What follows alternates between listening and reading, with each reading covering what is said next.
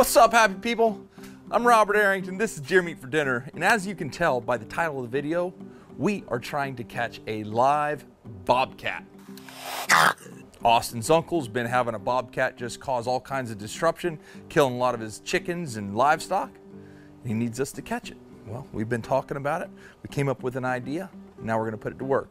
But first, we gotta go to Home Depot. We've been here so long, we've got drinks. We've been designing this whole trap in our heads, and people walk by like, what are they talking about? That's how we roll. Austin, this better work. We got everything. We came in here just to like take a quick look. Next thing you know, let's see how much this costs. I promise you, if you're watching this video, then it kind of worked, and if it kind of worked, we'll help you so you don't have to spend so much money. Okay, you guys, that's what we spent right there. No, that's not it. That's not, okay, right there, that's what it is. Now we go build. Dude, we're back at the house. Check out how cool that is. What they don't tell you is it comes in 1,000,000 pieces. So as bad as I hate to say it, I wish Sarah was here because she would like put this thing together so fast. Babe, you look beautiful. We have your job right here. You can put it all together.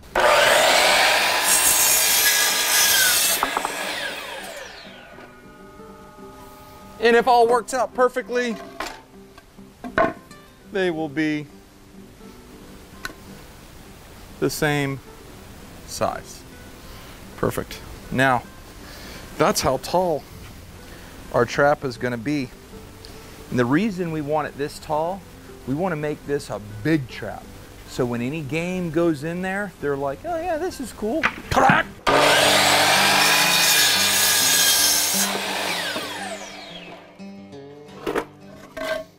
These are our 4 posts right there.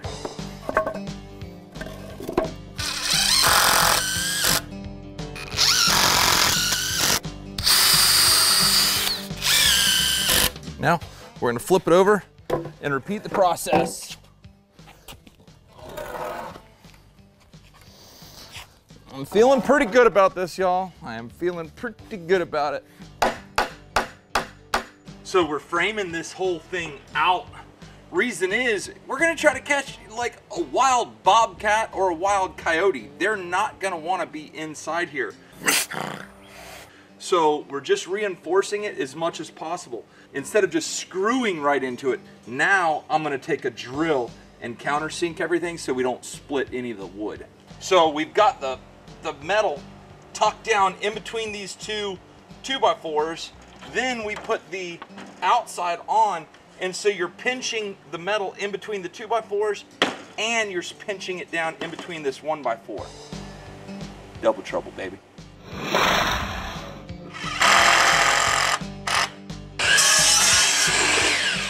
We've got both sides of the trap built. Now, this is only going to be put here temporarily, but I want it to lock in place.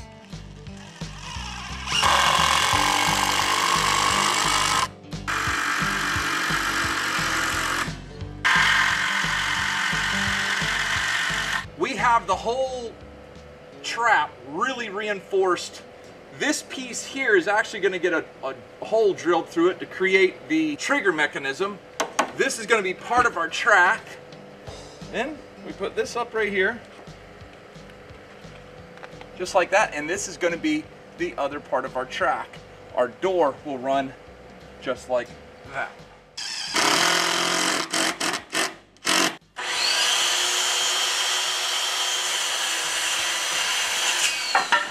We have created a track right here. We secured it with a back panel. This is where our trigger is going to go, and this is our board, or our door. It's also a board. This is what we call redneck ingenuity, folks.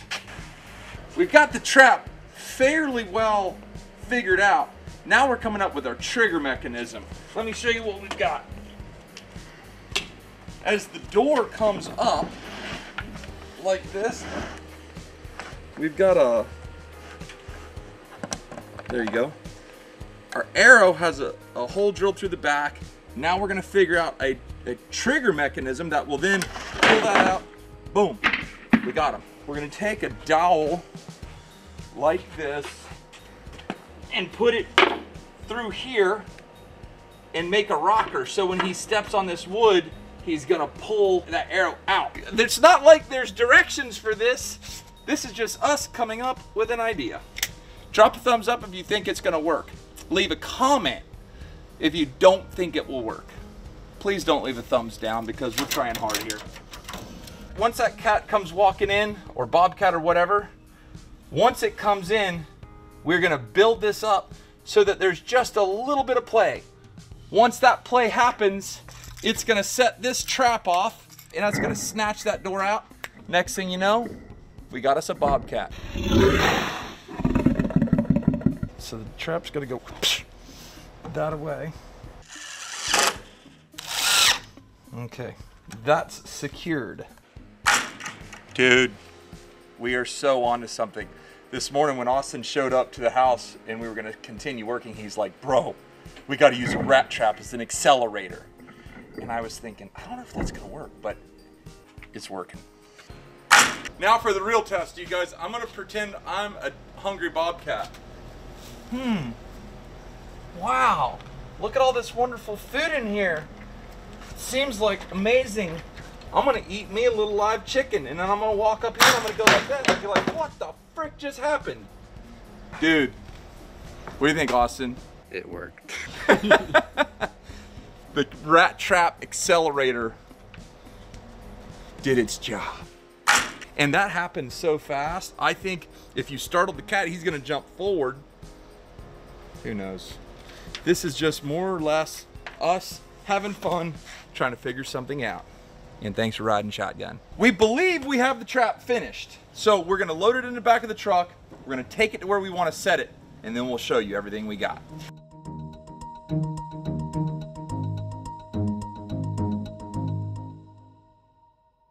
Hey, any of you boys seen a bobcat around there? Well, here's the scoop, ladies and gentlemen. See that right there? That's all from a bobcat. This family, they got some chickens that are like their pets. Well, every time they turn them out, they got a big bobcat comes in, snatches them up. Yesterday, he killed a chicken right here. And if you can only imagine, that's heartbreaking to a little kid. A lot of you guys know my little brother. He's a YouTuber named Blue Gabe. He had a chicken when we were kids named Henny Penny. You may think that's crazy, but he did. And something killed that chicken, and he was heartbroken for about 3 years. So, this has special meaning to me. Took a lot of work to build this thing. Now let's set it. This whole event has been a work in progress. Like, we've just been coming up with things on the fly. Sat phone camera is what we need. Where can we get one? Bass Pro. All right, you guys, while Rob's running the Bass Pro to get the cameras, I'm gonna get this trap set up. All I'm gonna do is I'm gonna put dirt in here and make it more believable. Maybe brush it in a little bit, nothing too crazy. And then I'm actually gonna hang a little attractant in the back with some bait, try and entice him to go in there. But we put it here in the shade so that, you know, when we do catch him, he's not in the sun, he's not hot. And then we're actually gonna put some water in there so when we catch him, you know, he has something to drink. And all we're doing here is just filling in this floor, making it look like part of its element, you know?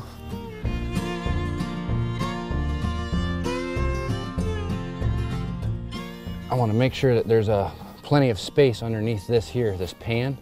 And I don't want too much dirt on top of here because it's going to weigh down our trigger.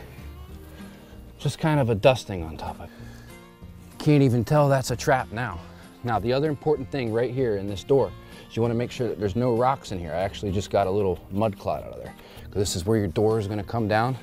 You don't want any rocks stopping that door, giving them anything to, you know, pry out. Check this out.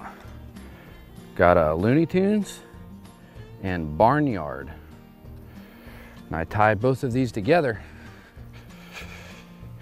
This is what you call a flag or a attractant. Tied with some braid. And this is where I'm gonna use these feathers from the last chicken that he got. All I'm gonna do is I'm just gonna trying to tie these feathers. It's making like a dream catcher for bobcats. All right, so now that we got our little dream catcher built back here for curiosity, we're gonna bait the trap. And what we're gonna use is deer meat. Now I'm gonna put some feathers in there too, but you know a bobcat will eat some deer meat. Look at that. All right, next, I just cut a bunch of palm fronds. And I'm trying to decide how well I want to brush this thing in. All right, you guys, the next thing I'm going to do is I'm going to take a bunch of feathers from the chicken that he killed, and I'm going to take some hay from the chicken coop up there.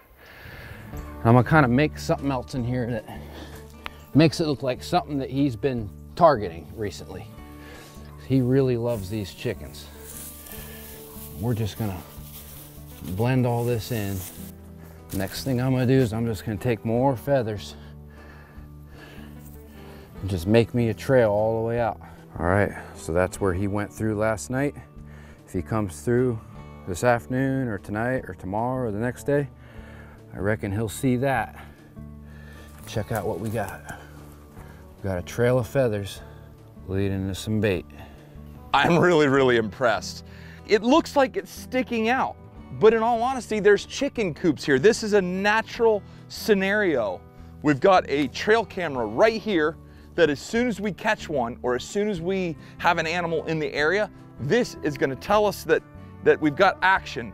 As the animal comes in, Austin did a great job. He put in some feathers from a chicken that he's already killed, covered it in dirt so that the bobcat or coyote or skunk ape or anything else doesn't feel the wire on its feet. So as the animal comes in, he's gonna walk in, he's gonna see he's got a big chunk of meat and a CD with a feather. That's awesome. And as soon as he comes up here, he's just gonna take and step on this.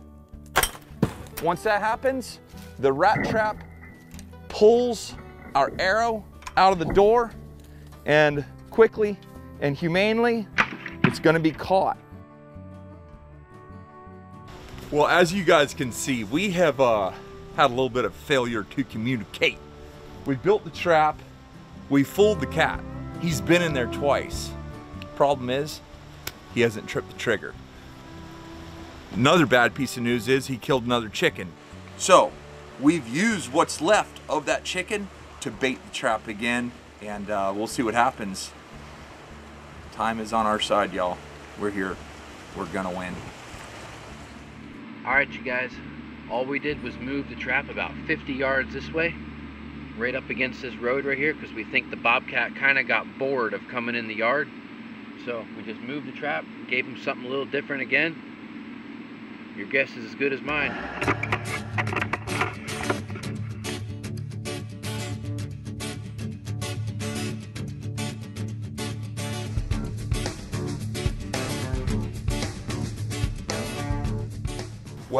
Well. What started out as a mere idea actually worked. Last night, we got the pictures, we caught a bobcat. I called Mr. Curtis. He said he's in there. This is Austin's uncle, and these are his chickens. I mean, why are these chickens so important to you? Sure. Well, we feed orphan children at an orphanage in India with the eggs. We sell the eggs, and we give the money to the orphanage. These chickens have a very good life. Now, they typically roam out around the yard and eat greens and scratch in the yard. But that bobcat, every time he would turn them out, he would kill the chickens. And so we came in, built a live trap, and you may wonder, why didn't you use a leg hold trap? Here in Florida, you have to have a special permit to use a leg hold trap, and we don't have that permit right now, although we are applying for it. So let's go take a look at what we caught. Well, there he is. Little rascal. I don't even want to walk up too close to him. Unbelievable. Now here's the scoop. We had the trap just around the corner here, and we had the bobcat going in and out of the trap several times, but that's a homemade trap. We built that. And so we had a lot of failures. He wouldn't set it off. He would go in, he would come out, and finally last he lost interest in the trap. So Austin and his uncle, they moved the trap, changed the look, reset it, and we got him. Incredible.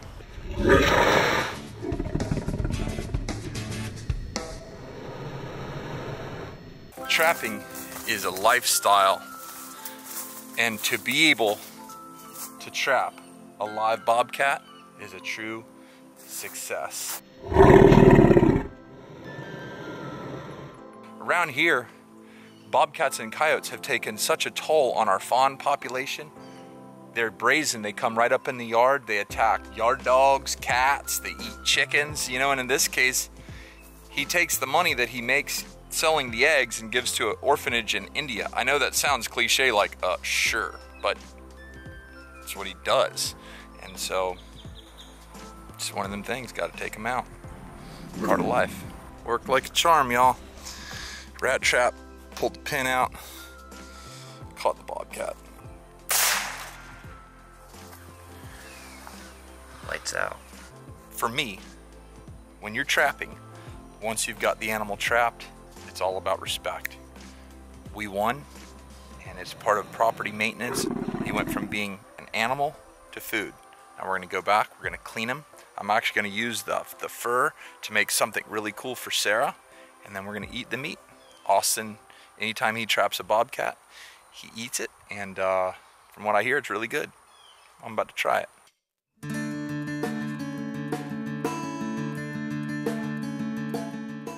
All right, y'all, so we're out here on the dock. We're gonna skin this cat out. I'm actually gonna have something really nice made for Sarah using this pelt, and then we're gonna go inside and cook it. So everything on this cat is gonna be used, and all we're gonna do is just skin right up here. We'll ring around his legs. Then you can see the color line right here. That color line is what we're gonna try to follow going down. And this was a video about trapping. I'm gonna show some of the skinning, but more than anything, it was about catching this cat and what it took to do that. See how I'm holding this? I'm actually using my knife. This is a very specialized little knife that Brad Smith at Silver Stag made me, and I hold it just like a pen or a pencil, and you can be very strategic with where you're cutting. Once you get to a little hang up, then you just, there you go. So I've come down both hams. Now I've got to the tail, and I'm gonna get the tail and just try my best to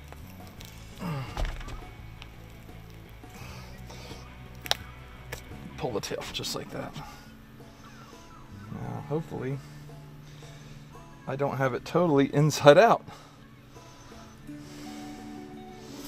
There you go. Now all we're gonna do is just take all that hide off, just like you're taking off a pair of socks. Like I said before, this was a video about trapping. We got him, we're cleaning him, now we're gonna go cook him. See you in the kitchen.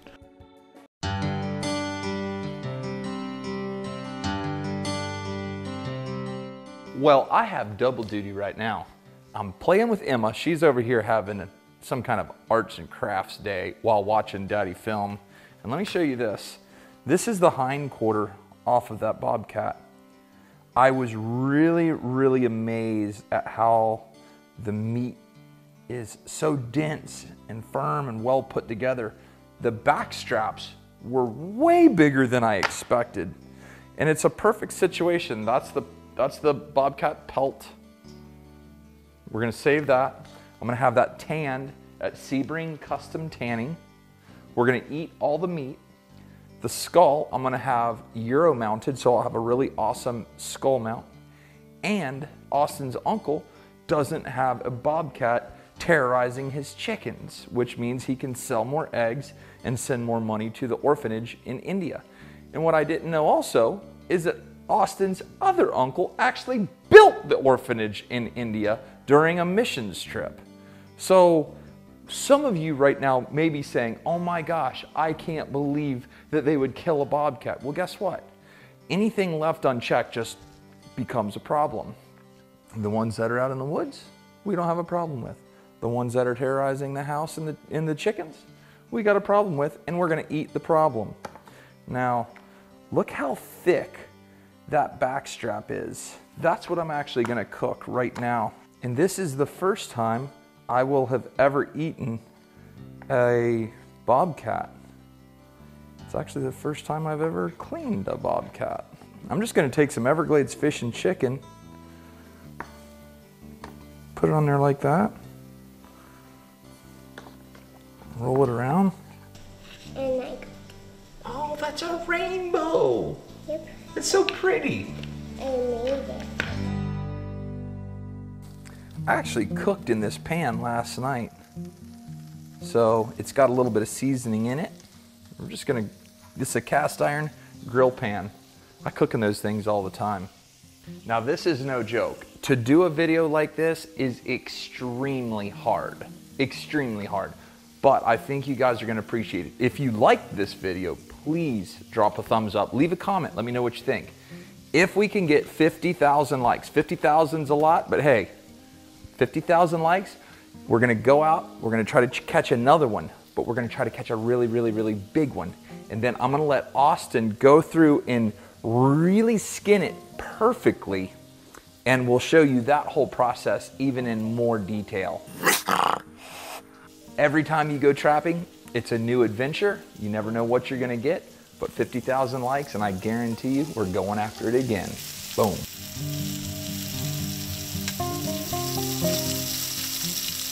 We've reached the finish line, y'all.